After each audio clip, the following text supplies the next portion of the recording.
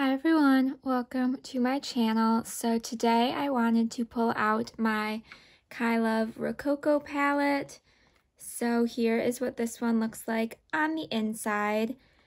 So I just wanted to pull this out today and create a simple summery look. So let's jump right into it. Alright, I want to focus on the pinks and oranges in this palette. So I'm going to start with this light matte pink shade. This is called Infatuation, and I'm going to just be picking this up on my fluffy brush and working it in the inner portion of my crease. And I have found that with these shades, especially the lighter matte shades, they do take a bit more building because they are so light. So I'm just going to really work on building this one up right in the inner kind of half of my crease. And I don't know if you can still get this palette. I know that Kailav announced that they were going to be closing, and a lot of their palettes are on sale right now, and I'm not sure if this one has sold out yet or not, but if you are interested, be sure to check out their website just in case. But I am quite sad that they are going to be closing because I really do like the color stories they come up with and the themes of their palettes. So it is sad to see, but I am happy that I picked up the couple palettes I do own from them. Alright, the next shade I want to take is Magdalene. And this is the lighter orange matte shade. So I'm going to basically be doing the same thing, just in the outer portion of my crease.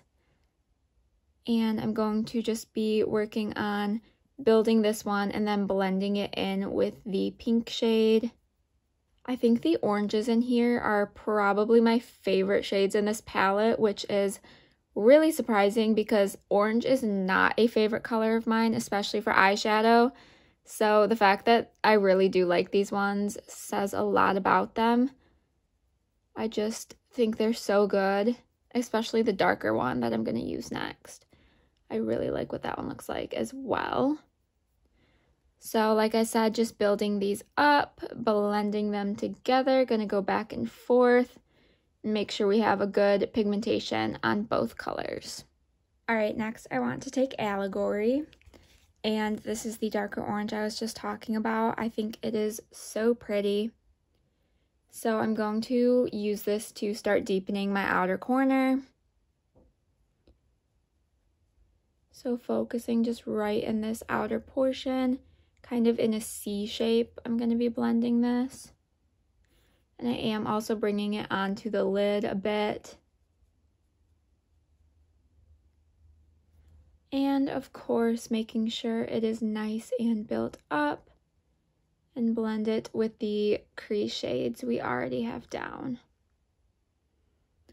Alright, next I'm going to take a little bit more of Infatuation, which was that light pink shade, and I'm going to pop this right over the inner portion of my lid and just work on building this up right there as well. Create a little bit of a halo eye sort of effect with these shades. Alright, next I want to take the shade Frivolity. And this is the gorgeous little pink shimmer in this palette. So I'm going to be picking this up on a small packing brush, and I will wet my brush with this shade. And then we are going to be packing this in the center of my lid, right where we have that open space. And work on building this one up as well.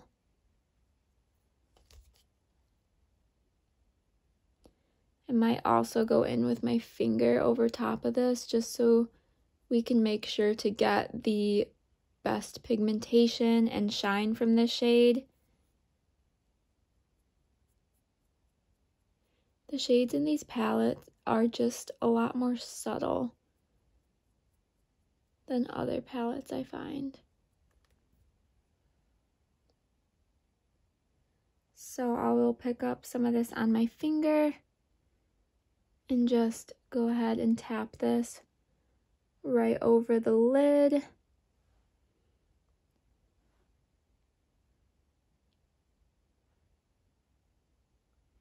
I just really want this to have a good pigmentation. Alright, then the next shade I want to take is Shepherdess. And this one is just going to go right in my inner corner. Like so. And that is going to do it for this look. I'm going to go add some mascara and be right back. Alright, here is the final look. So like I said, these shades are very soft, so this isn't an in-your-face sort of look. It's just pretty subtle, and this is a look that I would definitely feel super comfortable wearing out. It has a bit of color to it, but it's not overwhelming, and I think it just creates a nice kind of everyday wash of color. And I really just wanted to create a fairly simple look today, so that is how I think it turned out. So let me know what you guys think of this look, what you would like to see from me in the future. Give this video a thumbs up if you did enjoy. Be sure to subscribe so you don't miss out on any of my future uploads. And with all of that said, I will see you in my next video. Bye!